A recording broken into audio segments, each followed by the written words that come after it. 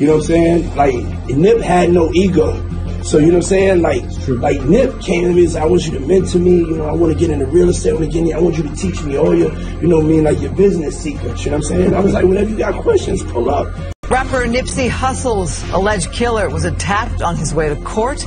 Eric Holder's attorney tells TMZ that he was attacked by two people while in a holding cell. Holder needed 3 staples after being cut with what's believed to be a razor. He also may have lost consciousness during the attack. All right. Let's break this down in a way that hits a little closer to home, because what we're about to dive into is heavy. Picture this. Nipsey Hussle's killer just shook things up big time, pointing fingers at none other than Diddy and Jay-Z, claiming they were the masterminds behind Nipsey's tragic end. Yeah, you read that right. He's saying they hired him, then left him to deal with the fallout. If you've ever wondered what really went down that day, you might want to sit down, because this tea is scalding hot. Now, here's the lowdown. Nipsey was more than just a rapper. He was becoming a real force in the community, growing his influence in ways that went beyond music. He was stepping into the world of real estate and activism, and that, apparently, didn't sit right with certain people. Word on the street is, Diddy and Jay-Z felt threatened, thinking Nipsey was stepping on their toes. They allegedly tried to keep tabs on him, even going as far as attempting to recruit his girlfriend, London, to play double agent. When none of that worked, they supposedly went for the ultimate betrayal, hiring someone to take him out. Now, fast forward to today.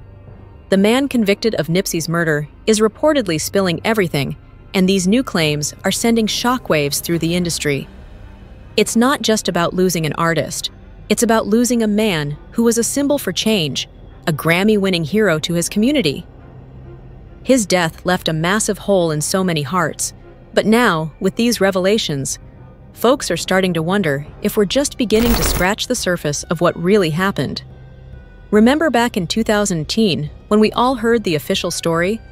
Nipsey had a run-in with a guy named Eric Holder, allegedly called him a snitch, and not long after, Holder came back to Nipsey's marathon store and shot him. The Eric Holder guy got pulled locked up up, to the parking convicted, lot of and Nipsey's sentenced to store, 60 years. Marathon Clothing, But things where got Nipsey real was sketchy just during the trial. chilling. Holder was attacked in jail by 2 other inmates, which made people start whispering, was someone trying to keep him quiet?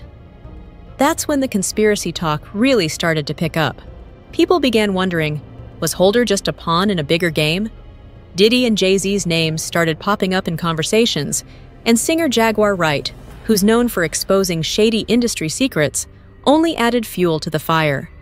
She even compared Nipsey's death to Lisa Left Eye Lopes, claiming Nipsey was working on a documentary about the controversial healer Dr. Sebi, and that may have put a target on his back too. Then there's London.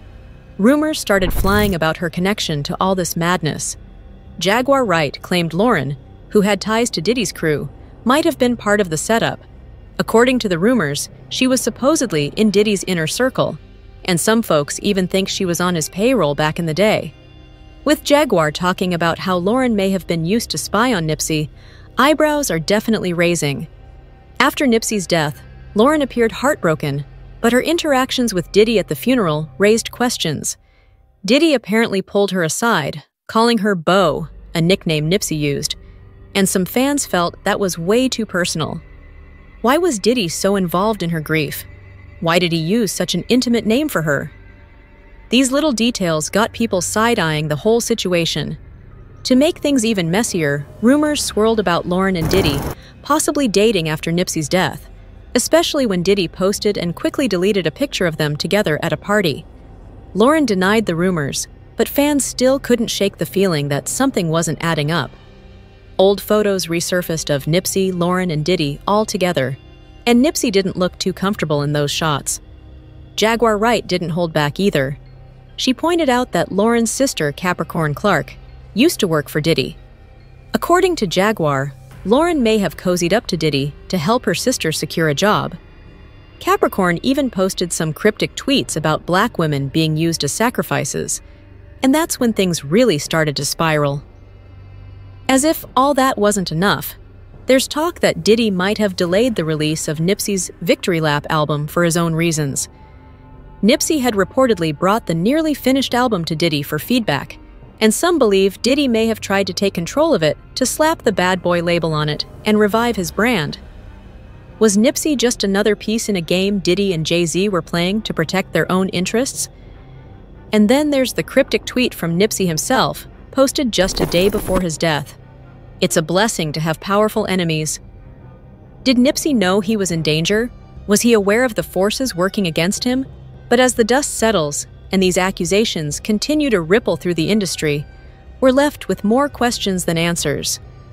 Nipsey's death wasn't just a loss for his family and fans. It was a blow to an entire movement.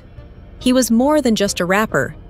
He was a symbol of hope for communities that rarely see one of their own rise and fight for real change. So, the idea that powerful figures like Diddy and Jay-Z could be involved in something so sinister feels hard to digest. Yet, in a world where billion-dollar empires are at stake, people have done far worse to protect their interests. The rumors aren't just swirling in hip-hop circles either.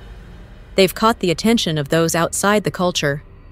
From media outlets to conspiracy theorists, everyone's got their own take on whether this is just another twisted narrative or if there's a shadowy truth lurking beneath the surface.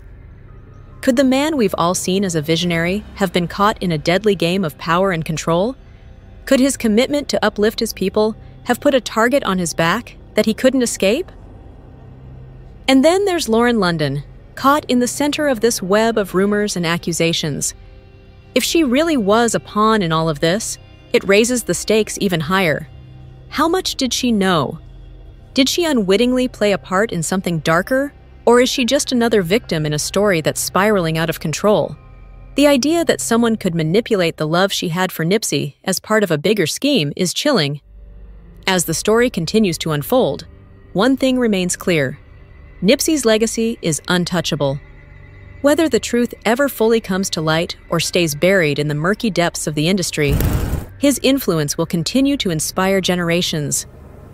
He stood for something real, something that couldn't be bought or sold, and that's why his name still carries so much weight. Nipsey's spirit continues to resonate, urging people to hustle not just for themselves, but for the communities they come from. The world may never know the full extent of what happened on that tragic day in 2019. But one thing is for sure, the conversation about Nipsey Hussle is far from over. His story, his impact, and his vision have left an indelible mark that even the darkest of conspiracies can't erase. As the hitman reportedly starts talking, the question becomes, will the truth finally see the light of day? Or is this just another story that'll get buried like so many others in the music industry?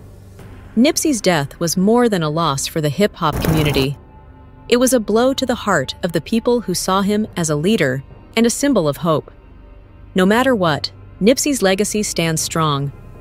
He was a man who refused to play by the rules of an industry that thrives on control. He was building something real, something that couldn't be bought or manipulated. So, whether these accusations hold water or not, one thing remains clear. Nipsey's influence, his love for his community, and his desire to uplift those around him will never be forgotten. But the question that's haunting everyone now is, did we ever really know the full story behind his tragic end?